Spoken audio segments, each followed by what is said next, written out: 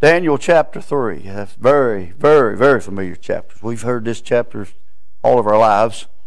But I was reading it the other day and run across a little something I'm going to share with you. You keep your Bibles open. I'll try to stay right here in this chapter and say a few words out of these verses of Scripture. And I'd like to talk to you today about staying calm in troubled times. Staying calm, and we are in troubled times. We are probably in troubled times more than most of us has ever been. Troubled times in our hearts, our lives. Politically, we're in troublesome times. Never been a day of political trouble like we've got going on at the present. Spiritually, we're in deep trouble in these days. Spiritually, a lot of falseness and a lot of wrongness in our spiritual realms of life.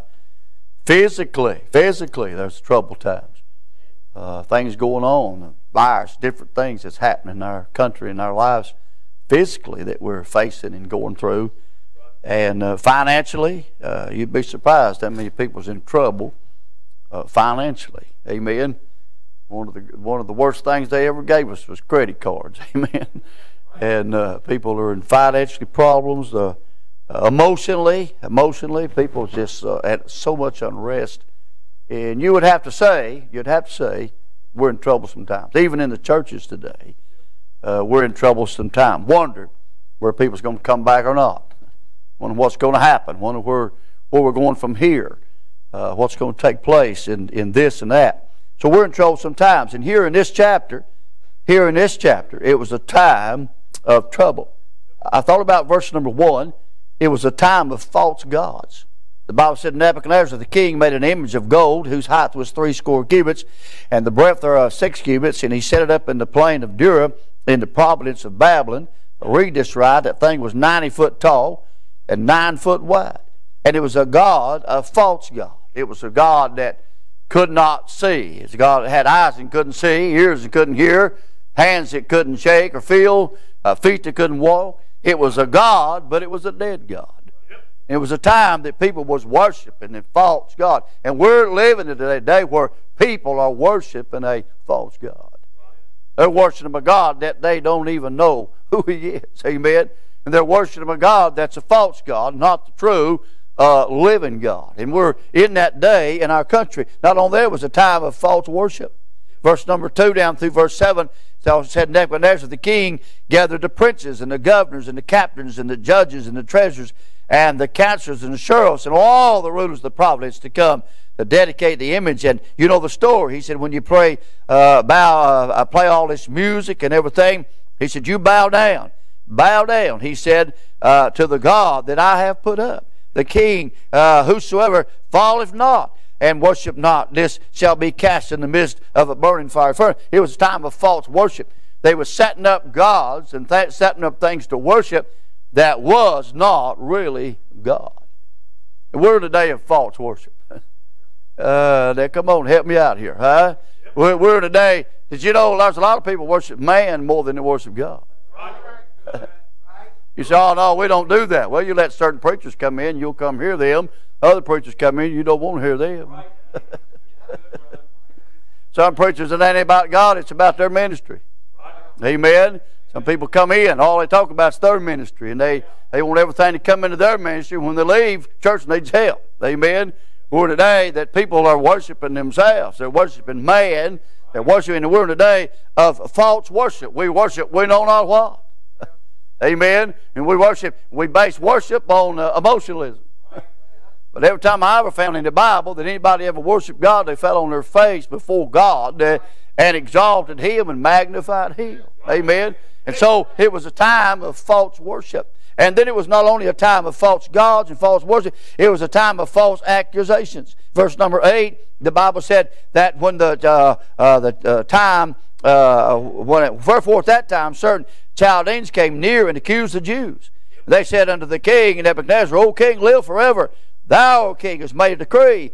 And he talked about when all this music is played, everybody's supposed to fall down and worship. But he said then in verse 12, there are certain Jews whom thou hast set over the affairs of the province of Babylon, Shadrach, Meshach, and Abednego. These men, O king, have not regarded thee. They serve not thy God, nor worship thy golden image, which thou hast set up. And here's the day, my friend, that they accuse these men of worshiping the wrong God. They said they're not worshiping what you set up. They're not worshiping what you want to worship. They're not worshiping, and they're not going in your direction.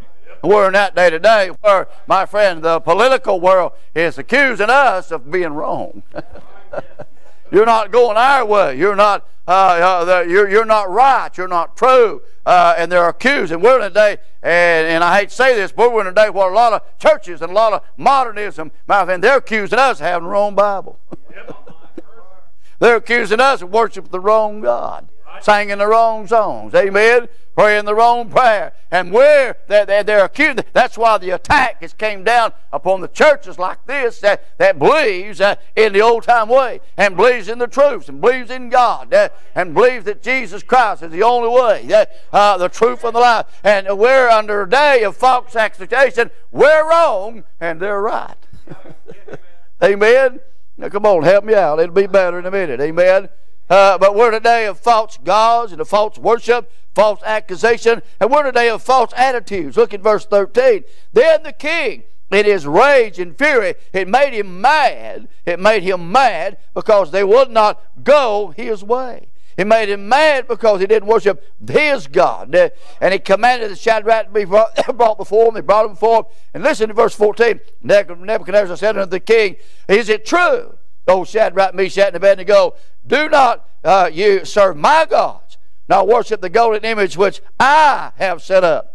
Now, if you be ready at that time, what you hear, the sound of the cornet and the flute and the harp, the sackbut and the psaltery, the cimmer and all kinds of music, you fall down and worship the image that I have made. Well, if you'll just go ahead and fall down, well, everything's going to be okay. Amen? You know what? That's what the world is saying today. If you'll go in our direction. That's what religion says today. If you'll go in our direction, everything's going to be okay. We won't bother you, and we're not. But if you're going to go in the direction that you've been going, it's not going to be well. Amen. And then the Bible said here in verse 15, he says, but if you worship not, you shall the same hour be cast in the midst of the fire furnace. And who is that God that shall deliver you out of my hands? In other words, he said, listen, my God, I've got my God if you worship him, but if not, we're going to throw you in the fire furnace. And who is that God that can deliver you then? You know, the world thinks their God's greater than our God. They got a dead God, we got a live God, but they think their dead's greater than we are. I'm going to tell you, if it's a dead man laying here, and Jordan's laying here, and you need help, you ain't going to ask the dead man to help you. You look kind of stupid up here, slick, saying, dead man, please help me. I need some help, and crying out to him. I'd say, hey, there's a man here that's alive. There's a man here that's got money. There's a man here that's got wisdom. There's a man here that's got something that can help you, my friend. And won't you ask him instead of asking that dead man? He can't help you. You know what? We're living in a day where they're trying to serve, and my friend, wanting a dead God to try to help us. And I'll tell you what, we got a living God, my friend, that's able to do exceedingly abundantly above. Why is the dead God that has eyes and can't see, and ears and can't hear, and can't even got a heart within him? My friend, but we got a true God. They're today of the wrong attitude. They think their God is going to help them. They think their way is the best way. Yep. And so you'd have to say they're in troubled times. They'd have to say, but I'll say, staying calm in troubled times. And let me give you the rest of the chapter. Now they're in troubled times. They're worshiping false gods. If you notice the God, he said, the God I made, the God that I set up, the God, my friend, that I want you to serve. And my friend, and he gives them a chance. If you'll just compromise, if you'll just forget about all your God, if you'll just forget about everything you've ever been taught and built, and my friend, learned upon, he said, you'll be okay. But if not, we're going to put you in the fire furnace. My friend, did you know, I hate to say this, but most men would have buckled right there. Most churches would have buckled right there. Amen? Come on now, help me out. Most preachers would have buckled right there. Amen? We seen some of that went on when all this virus started. I told somebody a while back, I said, you can see Lester Roloff and Dr. Seitler, some of them guys shutting the church down. I said, Daddy went to jail, amen. And you know what? When we're afraid we will have to go to jail, amen. We're afraid we will have to suffer a little persecution. But God said, if you live godly, you shall suffer persecution. And most of them, they said, oh, Lord, my friend. And you know what, Brother Jordan, they could have faked it out. They could have faked it out. They said, all right, Medico, what do you think? Why don't we go over and we'll just go through the motion, act like everything's okay, and that way at least we won't have to go through the fire furnace. At least we don't have to face all this stuff. And they could have went over there, Brother Mike, and falsely bowed down and worshiped that and went on. Everything been okay. The king wouldn't say nothing to them. They could have went right back to where they was. And you know what's a lot of people are doing? They're bowing down. They say, well, it don't matter. We'll just give in a little bit. We'll just let up a little bit. It won't matter. We'll just ease through this. And my friend, get by. And my friend, we'll just let up on our convictions. We'll let up on our stand. We'll let up on everything going on. But I'm going to tell you what, we're in trouble time, and they're in trouble time, and they've got a choice. They've got a choice. They can bow down under the troubles, or my friend, they can overcome their troubles and make God who He really is. So let me give it to you through and I'll be through. I thought about, first of all, how to stay calm in trouble time. First of all, you're going to have to face it with confidence. Look in verse number 16. Now they gave them a choice. They said, if you bow down, well. If you don't, we're going to put you in the fire furnace. And verse 16, and he said, the last phrase of verse 15, who is that God that shall deliver you? They gave him a question. Who is that God that shall deliver you? Verse 16 says, Shadrach, Meshach, and Abednego answered and said to the king, O Nebuchadnezzar, we are not careful to answer thee in this matter. They said, we're not going to bat an eye. We don't even have to think about it. We don't even, my friend, have to have a little convention and a little talk about it. We don't have to, my friend, see what each other believes. If you notice that, they said, we, all three of them. Now, they didn't have time to make a conference. They didn't have time to say, what do you think? It's Shadrach, what do you? But all three of them simultaneously said, we are not careful to answer thee. My friend, our confidence is in God. Who is that God? They said, hey, we're not careful. We got confidence in God that He will help us. You know what's wrong with most of us? We've lost confidence in God. You know, if you lose confidence in somebody, you ain't got much use for them no more. If they make one mistake and you lose, they can be the best friend in the world. And my friend, you lose confidence. They do one thing wrong and you lose confidence in them. You ain't got nothing for them no more. Amen. We don't think about all the mistakes we made. But they can make one little mess up. They can make one little wrong statement. Or they can say something that we don't like or do something. And we lose confidence in them. And boy, it's hard to build that confidence back. I'll tell you, these old boys, my friend, these old boys, they looked in the past. They was back there in chapter 1. My friend, when God was taking care of them, when everybody else was eating steaks and everybody else was eating beans and taters, they wasn't eating nothing but bread and water. And my friend, when they came before the king, they flourished more than the others. They realized, my friend, God in the past had took care of them. And the same God of the past is the same God that was present. And the same God was going to help them if they did go into the fire furnace. They said, we're not careful to answer. Our God that helped us in the past is the same God today. He'll be the same God tomorrow. And they never lost confidence. We have lost confidence in God. I'm going to tell you, God has been good. God has took care of us in the past. He's helped us in the present. And He'll be there in the future till Jesus comes. I've never lost confidence in God. Got to think about this the other day. I was sitting down there in this meeting this week. And left here Wednesday night, went to another meeting that had morning and night services. Some of the old preachers there, some of them I hadn't seen in years. Some of them I hadn't seen probably 20 years. That we started together over 50 years ago. And some of them was there. And boy, I was thrilled to death. And all of us old guys are sitting around. My friend, the tables are talking. And they got to talking. And my friend, Brother Jordan, they got talking about traveling down the roads and things. And how this and said, I broke down one time. And another one said, I had trouble over here. And I was sitting there, Brother Jordan. And all of a sudden, I just started crying. Tears started flowing down my face. And old Brother Cupper, he's about 80 years old. He said, Brother Goodson, I said, you okay? I said, oh, yeah. I said, I just got got to thinking, I've been on the road 55 years.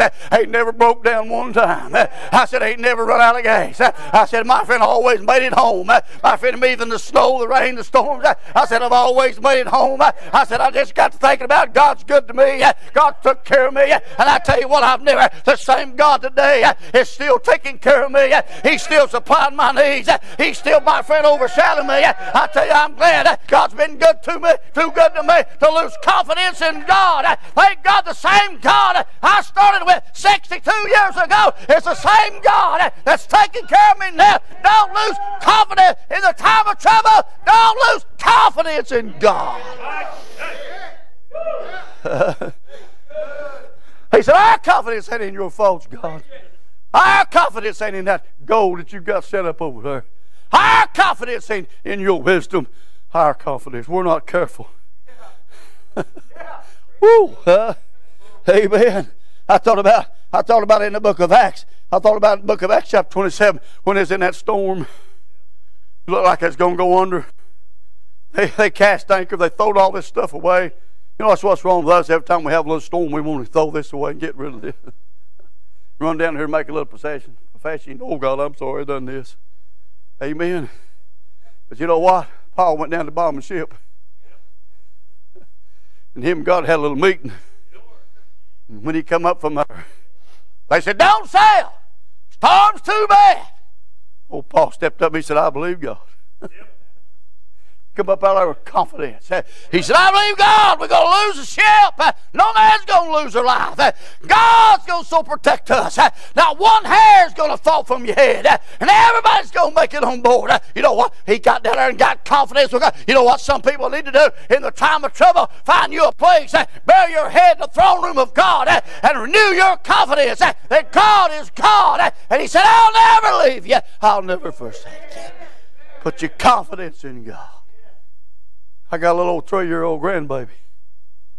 And her daddy's a good daddy. And she's 3 years old. And she loves her daddy. And I told her the other day, I said, she was over at the house, and I said, you want something to eat? She said, my daddy get me something to eat.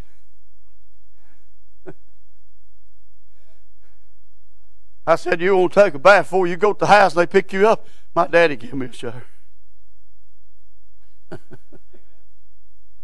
I said, well, what? And I said, well, we kept rolling out. I said, you don't put your clothes on. Your daddy's on his way. You don't put your clothes on here. Get out of your joggers. She said, my daddy put my clothes on me. Yeah. And I looked at her and I said, daddy. That's all I hear. But you know what? My friend, that dad's loved her. That dad's been right there for her. And you know, she's just playing away. And you know what? I said, you hungry? My daddy will feed me. She wasn't worried about eating. When it come time to eat, she knowed her daddy. Thank God would take care of her. She had confidence. Boy, I'm glad, thank God, when it comes time to eat, I'm glad God's the one that feeds us. When it comes time to go, God's the one that protects us and helps and gives us the strength. I tell you what, through many dangers, toils, and snares, I have already come. 'Tis grace that brought me safe thus far, and grace will lead me. I'm glad my confidence, thank God, my hope's not in the Pope. My confidence is not in this election. My confidence in trouble times is God. We're not careful to answer that. Our God. Amen. You know what? The disciples lost it. In John chapter 6, they had seen God work and move, raise the dead, open blinded eyes, heal Peter's mother-in-law, all kinds of stuff they'd seen. They got down there, there's 5,000 men plus women and children need to be fed. And Jesus said, give you them to eat. They said, well, Lord, we ain't got but 5 loaves, 2 fish. We ain't got 200 pennies. What is that sufficient? What is that among so many? You know what happened? After all they'd done, God had done, they'd seen him done, they lost confidence in that situation. Ain't that amazing how sometimes we talk about what God done and how God healed us and God done this and God's supplied this, and then some little old tragedy come and we lose all confidence in God. We just wring our hands like, what are we going to do? Amen. What are we going to do? Come up here, preacher, what are we going to do? Why don't you just trust God like you always have? Why'd you lose confidence in God? I've got a doctor. I've been going to him for 35 years. Same doctor. You know, some people change doctors all the time, and I guess that's okay. Sometimes you change it because your insurance won't take. I know all that stuff. But I've been going to him for 35 years. I was over a while back. He said, "Preacher," he said, "you've been coming over here for 35 years. I said, "Yes, sir." He said, "Did you know? Did you know?" We was looking at the other day. He said, "Me and my nurse, and you and your wife is the oldest patients we've got. You started out back when I was young, and you're still with us." And said, "You've been with us," and said, "You've been coming to us longer than anybody else." What he was saying is, some of them mothers done dead, and you're next. I think is what he tried to say. He said, "You've been coming longer. You've never changed." And I looked at him and I said, "Well, Doc," I said, "you've never done me wrong. You've always tried to do right." And I said, "You've always tried to help us, and you always have helped us." And I said, "Why in the world would I want to leave somebody that I got confidence in?" I said, "I don't have confidence in a lot of things, but I got confidence, my friend, that you've been there and you're going to help me. I'll tell you why would I want to go to a false God? Why I want to go, my friend, to a religion? Why I want to go, my friend, to man? Thank God, when I've never lost confidence in God. He has never failed me yet." So if you're going to stay calm trouble times, you got to put confidence in God. I've got to move on. Not only you got to face it with confidence, you got to face it with certainty. Look in verse 17. He said, "We're not careful to answer thee." And look at verse 17. "If it be so, our God, whom we serve, is able to deliver us from the burning fire furnace, and He will deliver us out of thy hand, O King." First of all, they said, we're certain of one thing: God's able.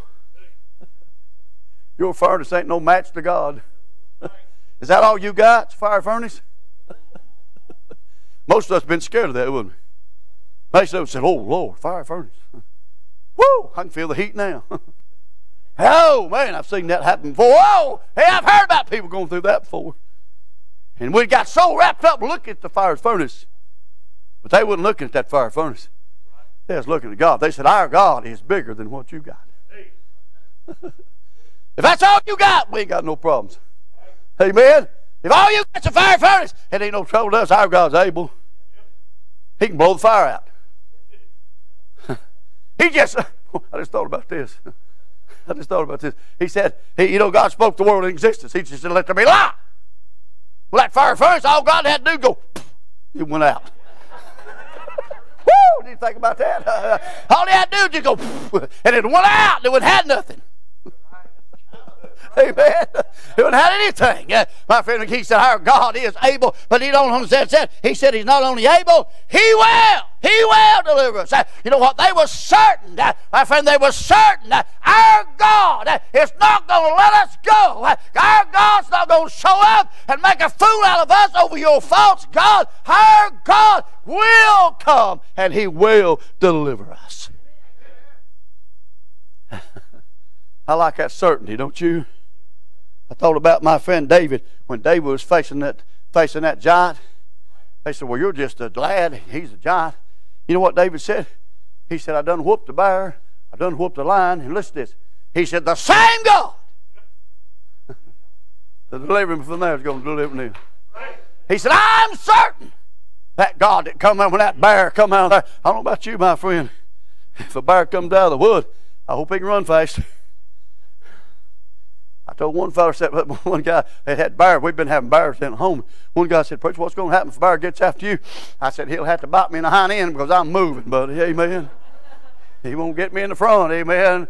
And I'm going to tell you what, my friend, I don't know if I could or not, but I don't know what I'd do if I faced one of them. But can you imagine? David faced that bear, and God helped him. He faced that lion. That'd be worse than the bear. And God helped him.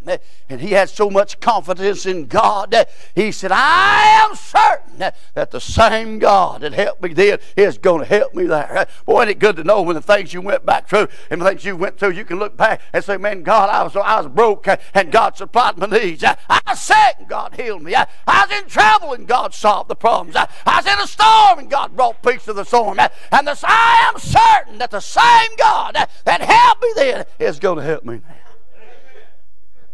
I've told this many times. My dad was going through a discouragement, Brother Slick. He's going through discouragement when he got old. And some of you young people, you don't face this. When you get old, it's different. Like when I was young, I told him, "Listen, do something." I just done it. And we resigned the church. We resigned the church and left, went somewhere else, or done this or done that. Just stepped out by faith.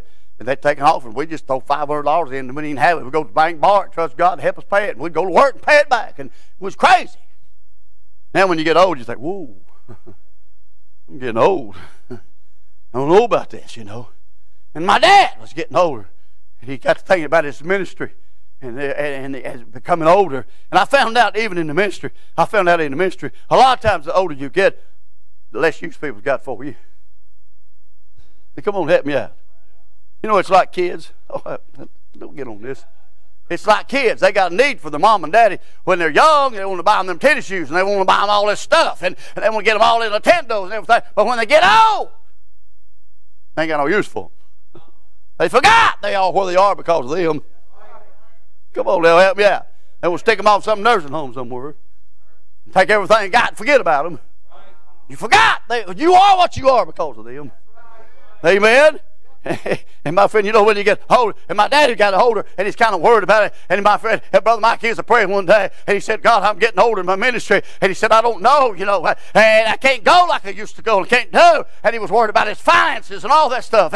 And God said, over, reminded him, over in Elijah's day, my friend, when he was out there on the back out of nowhere, and God brought the ravens in the morning, and raised in the evening, and fed him for my friend a year, every morning. Elijah sitting there, here come them ravens in with food. Every evening, Elijah sitting there, here come the raven in with food. And he said, the Holy Ghost said, son, I fed you in the morning of your ministry. I'll not forsake you in the evening time of your ministry. And Daddy said, I ain't never had to holler, where's the beef? Amen. God took care of him. Boy, ain't you glad, my friend, I'm certain of one thing.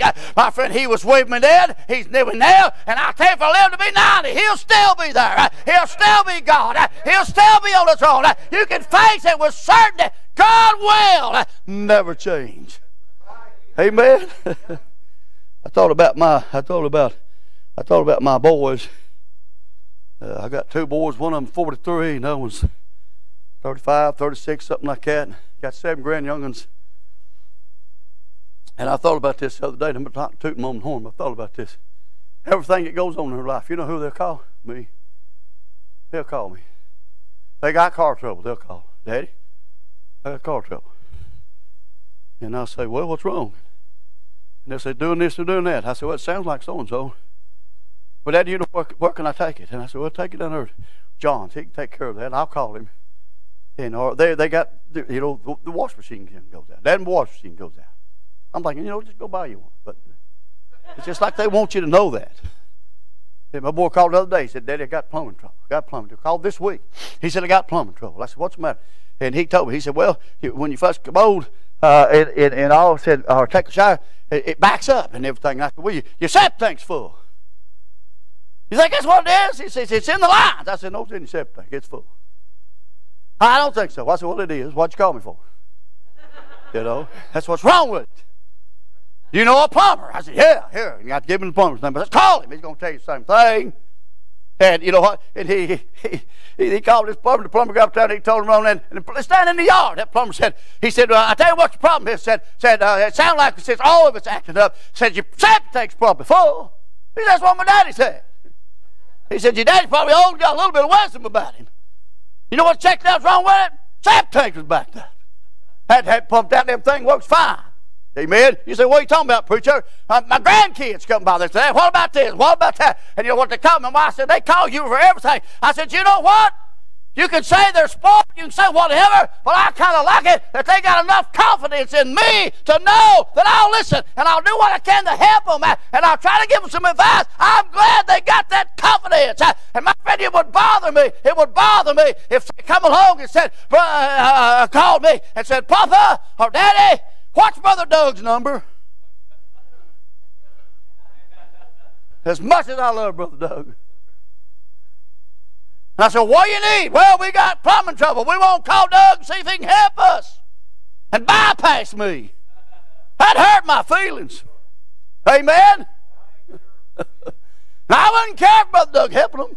And he can send them some money if he wants to. It won't bother me a bit, Brother Doug. Help yourself. But it would bother me that they pass me up. I wonder if it don't bother God when we pass Him up and we try to go this direction, that direction. We try to help ourselves. We try to put our confidence in man. They said, I'm going to tell you what, we ain't looking to man. We ain't looking at ourselves. But our God is able. And He will. We are certain that He will help us. You can face it, my friend, with confidence. You can face it with certainty. Then let me say number 3, you can face it with commitment. Look at verse 18. He said, but if not, bid unto you, King, we will not serve thy gods, nor worship the golden image which thou hast set up. That word commitment means firm pledge or a promise. You know what they said? They said, well, if he rescues us, or if He don't rescue us, if we have to go in, if we don't have to go in, we are not going to bow to your God. They were committed. They said, we're committed to God. We're not committed to your God. We're committed to our God. And if He allows us to burn, we burn. If He allows us and rescues us, He rescues. If we have to go in, fine. If He saves us before we go in, fine. But we're not going to bow down. We're not going to change. You'd be surprised how many people walk out of this building if they come in here with guns and said, if you want to compromise, if you want to deny His name, going out of here, and the rest of you we're going to shoot. You'd be surprised how many knock the hinges off that door. He died for us, but we ain't willing to die for Him. He stood for us, but we're not willing to stand for Him. I hope that never happens. They told a story one time. They told it to be true. I don't know myself, but I heard the story, and they said it was a true story. That some people come in a big old church over in the Carolinas and had some guns and everything, and walked in and had everybody stand up. And they said, all right, everybody, my friend that refuses, my friend, to deny the Lord Jesus, to deny the death, burial, and resurrection of Christ, you stay. And all of you others, my friend, we're going to shoot everybody in here that stays and get out. They said they about emptied the building. Said there was about 25 people still standing there. Said they took their mask off, laid their guns down, said, okay, y'all the true blue, let's go to worshiping God.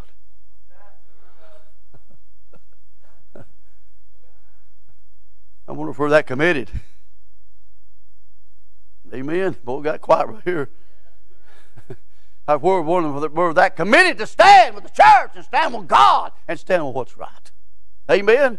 Stand with the book and stand with the truth. People are changing the Word of God all the time. People are changing, my friend, going in different directions of everything and trying to call it worship. And I'll tell you what, you've got to be committed. My friend, they said we're committed. Whatever God wants, whatever God allows, whatever God sends us through, whatever God rescues us from, we are committed in His hand, not our will, but God's will be done.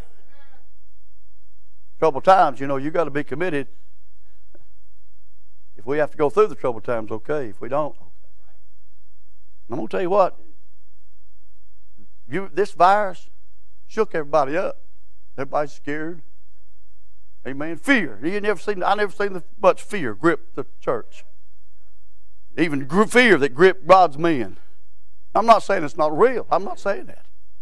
But fear gripped everybody. Amen. We just done everything they said. We just fell right in.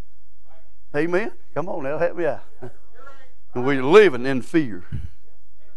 We're living in fear. I told my boys the other day, I said, get them masks. Let's go down there to the little country store and we'll rob it. We got these masks on. They don't know who we are. I said, we'll just go down and rob it and get some money or something. They don't know who we are. They have promoted robbing. Amen. Might remember old Western days. They just put all that on, robbed them, left town. Amen. It'd be amazing what they told us to do. We'd just fall right in line. I'm not against that. I'm not fighting that. I'm not fighting that. Please don't think me. I think you ought to protect yourself, and I think they're right in a lot of things. I'm not fussing about that. I'm just talking about how easy we are just to fall right in line with whatever they say, whatever they do. It's amazing in preaching today, and I know some churches this just has happened. My friend, that we believe the old-time way. We believe the King James Bible. We believe the blood is the only way. We believe that Christ is the only hope. And we believe there's a heaven coming and all that stuff. And we believe it all of our life. And my friend, the pastor can leave and they'll call somebody else and he'll come in and, my friend, preach something else and people just fall right in line with whatever's being said. Amen? I know a church right now in Crossville has stood faithful for years. my friend, that repentance, you have to repent to be saved. You got a new preacher. He come in, you know what he did? He started preaching. You don't have to repent. Just repeat a prayer after me, and you'll be saved. What he's saying is, I can save you. Just repent a prayer. And you know what? They just fell right in with him. Some of them said, if you repeated that prayer, I don't care how many times you've been made baptized, you need to be baptized again. And my friend, they had a whole church-wide baptism. All he did is come in. You know what? They just fell apart and fell. Been standing in the old-time way for years. We're in that day. You're going to have to be committed to what you stand for and what you believe. Amen? And then let me say something else. You're going to have to face it with courage. Look at verse 19. Then was Nebuchadnezzar full of fury, and the form of his image was changed to get Shadrach, Meshach, and Abednego. Therefore he spake and commanded that they should heat the furnace 17 times more, that it won't to be heated. And he commanded the most mighty men that were in his army to bind Shadrach, Meshach, and Abednego and cast them in the fire furnace. These men, who were bound in their clothes and their hosen and their hats and their other garments, were cast in the midst of the burning fire furnace. Therefore, because the king's commandment was heard yet, my friend, the furnace exceedingly hot, the flame fire slew those men. Somebody said, well, that fire wasn't really real. Well, it slew these guys. Tell me it wasn't real. Amen. And the Bible said, where is it at? In verse 23. And these three men, Shadrach, Meshach, and Abednego, fell down, bound in the midst of the burning fire furnace. Then Nebuchadnezzar the king was astonished and rose up in haste, said, did not we cast three men bound in the fire furnace? They answered and said unto him, lo, true, O king. He answered, lo, I see four, and walking in the midst of the fire, and they have no hurt. The form of the fourth is like unto the Son of God. They was committed, and they had courage. You know, some people are committed to the actual lay hands on them and head to the furnace.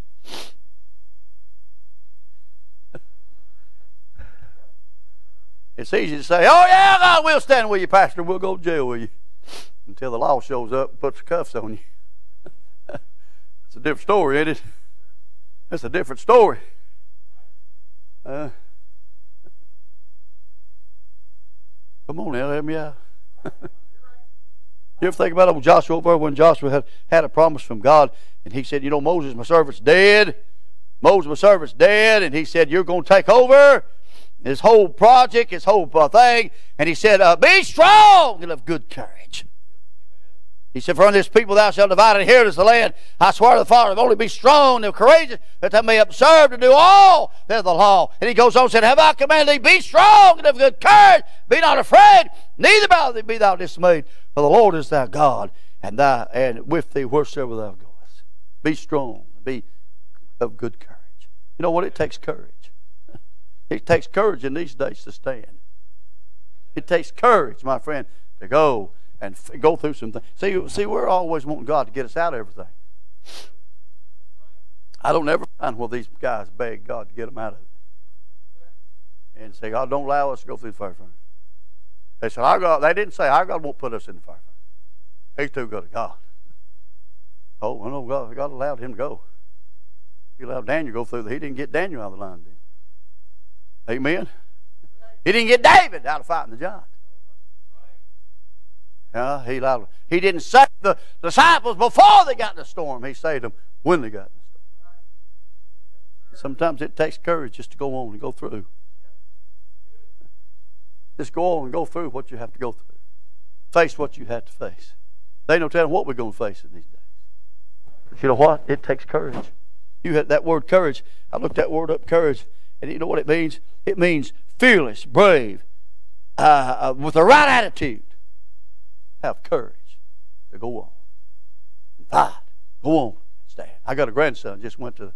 He's in the military. He's about 5 weeks into his training. And he went in the Marines, and he come talk to me one day, and I told him, I said, son, I said, the first 2 weeks, if you've ever been in the military, you know what I'm talking about. First 2 weeks, I said, all they do is harass you.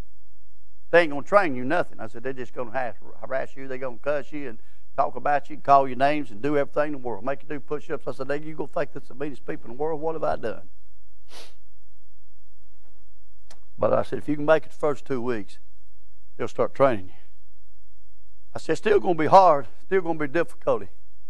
But I said, you just take courage. And you think about when I get through with this. When I get through with this training, I'm going to be a Marine. When I get through with this training, I've got some stuff behind me. and I can march on forward and do something better and fight for my country and make my dad proud and make my papa proud. And I said, just takes courage to go on and face all that stuff that you're going through. I got a word from him. We got a word from him the other day. You know what he had in that? You know what he had wrote? Courage. He grabbed on the courage. He's pushing through. He's pushing through. He don't want to be a failure. He said, Papa, I don't want to be a failure. I don't want to go away walk. I don't want to get in the middle there and get me so hard I have to throw my hands up. He said, I know out yonder somewhere the training's going to be over. And my friend, the hard time's going to be over. And they're going to put me in a place to serve. And they're going to put me in a place, my friend, to represent our country. I'm going to tell you what, whatever you're going through today, just be in good courage. God's got something out there for you. If you just wade through with courage, He got something out there for you on the other side of that tribal. The other side of that problems, He got something for you. Amen. Well, this little illustration keeps coming to my mind. I'm going to give it to you and quit. You know, when you study and you pray and you study and you pray and you study and you pray, sometimes you feel like you know, you ain't doing nothing. But you're putting something in here. You're putting something in. You're putting something in. It's kind of like a piggy bank. You know, you remember you used to have them little piggy banks? I got one the other day for my little old granddaughter. Sat there at the house, and I told her, I said, now, when you get change, save it, bring it over to Papa, and we'll put it in here. And I said, Papa will match it, and we'll put change in there.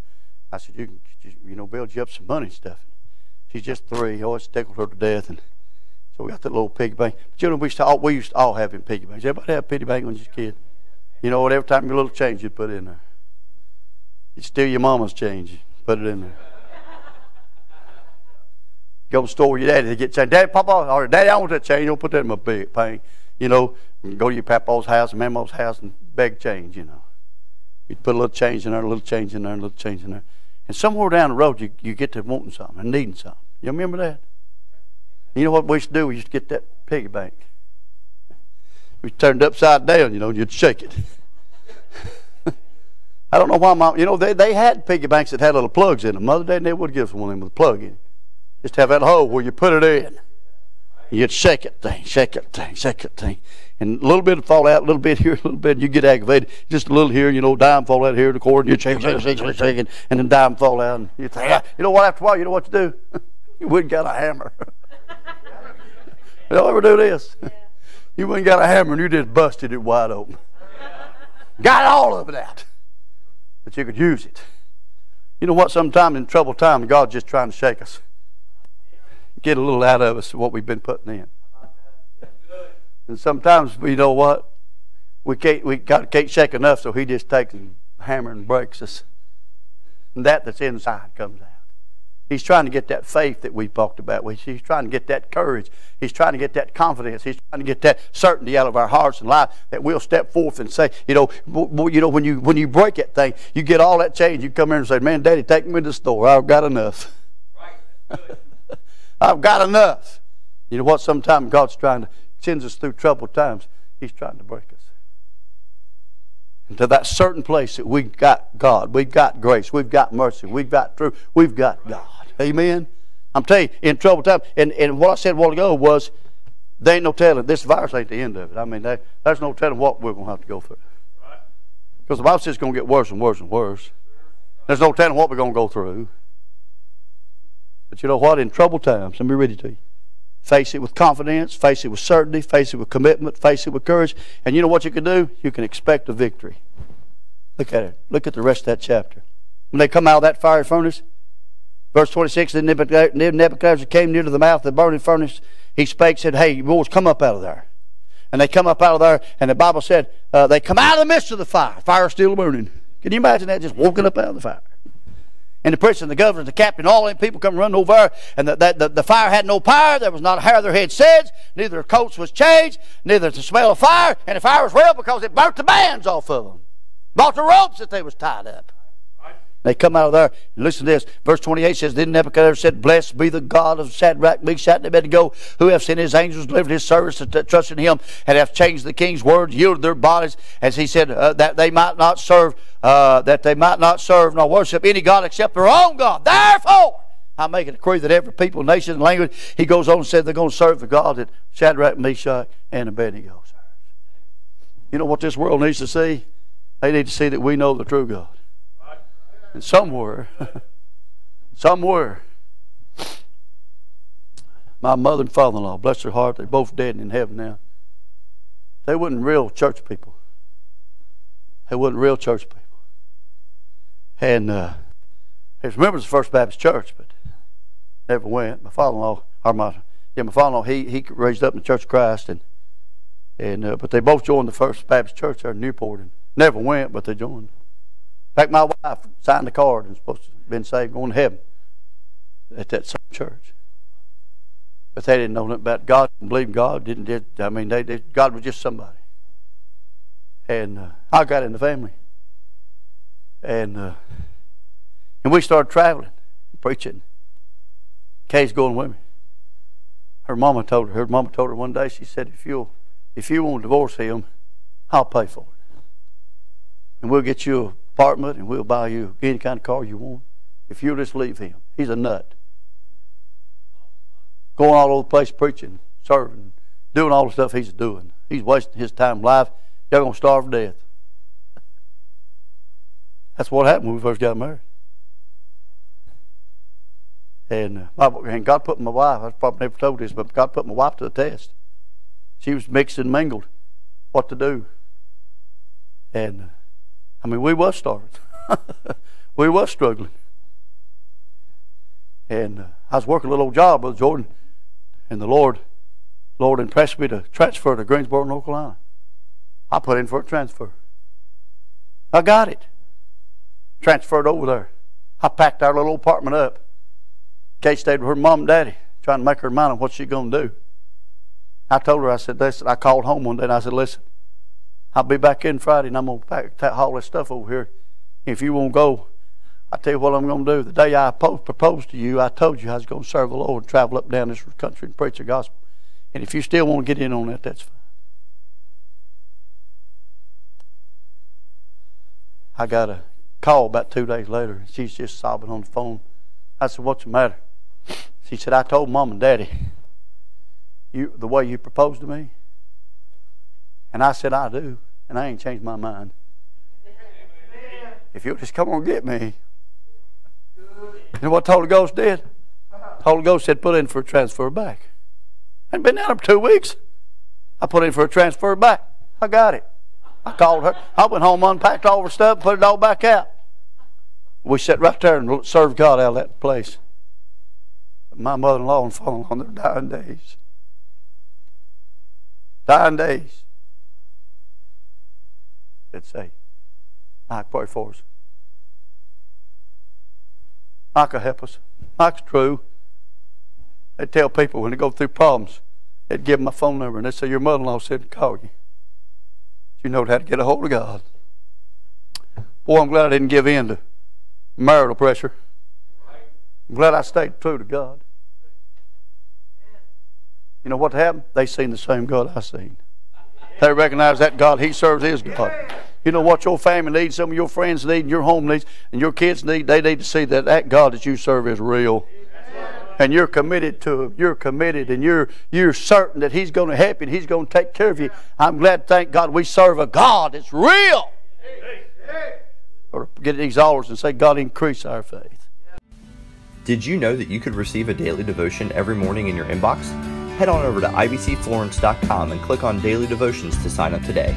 And as always, thanks for listening.